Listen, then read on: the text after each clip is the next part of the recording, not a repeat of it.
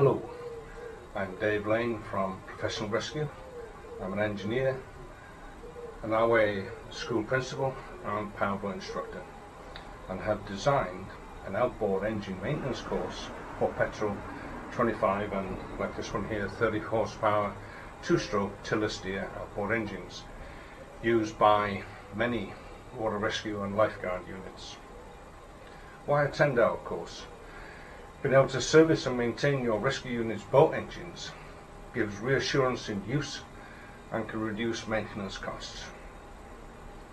During the course you'll be shown how to and participate in changing the oils and filters, replace the water pumps and the impellers, and you'll get to understand the two-stroke engines here a little bit more together with their fuel systems.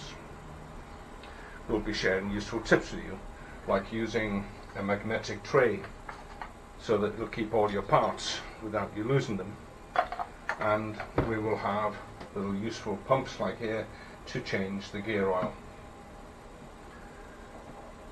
These tips will help you. Now, the RWA doesn't offer an outboard petrol engine maintenance and servicing course.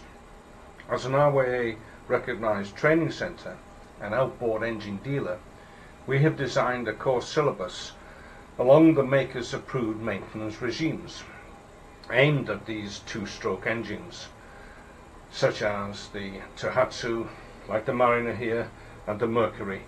Those are in popular use. Standard maintenance packs will be used during the course to support how the maintenance should be carried out correctly, and we have them available on our website.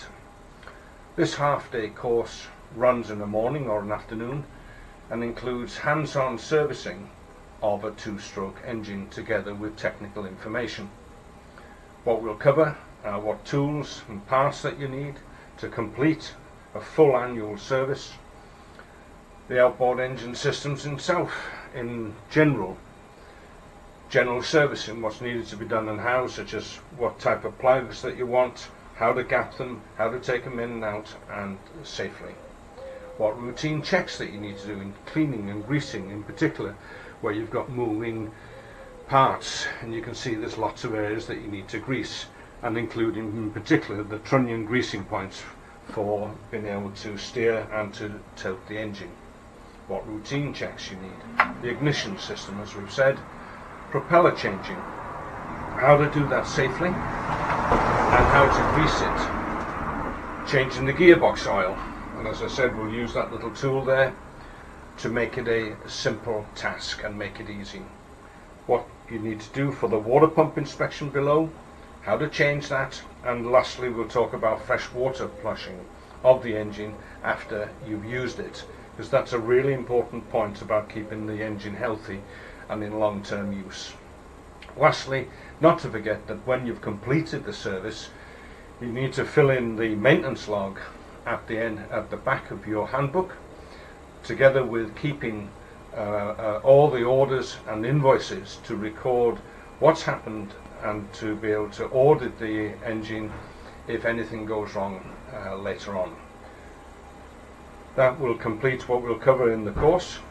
Thanks for watching, and please like us below. Thank you.